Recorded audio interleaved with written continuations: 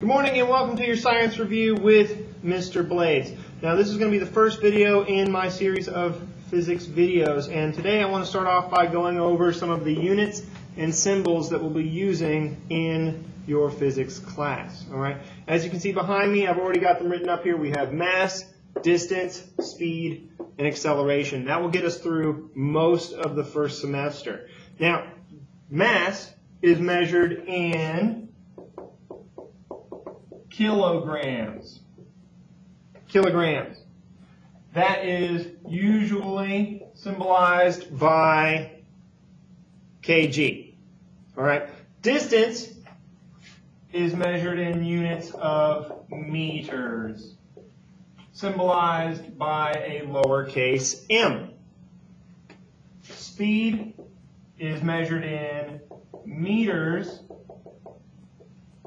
per second, or symbolized by m divided by s.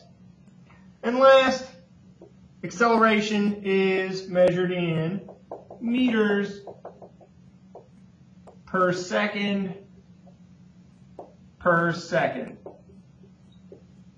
or symbolized with a meters per second squared.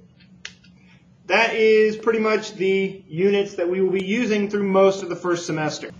Okay, now that we've gone over our units, let's go over some of the symbols we'll be using for some of the common terms that we use in our class. Now, distance and position. Now those are similar terms, but they are not quite the same. Distance will be measured in meters.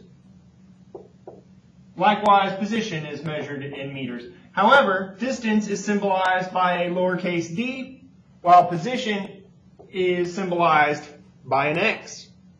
Now, speed and velocity are both measured in meters per second, like we discussed a second ago.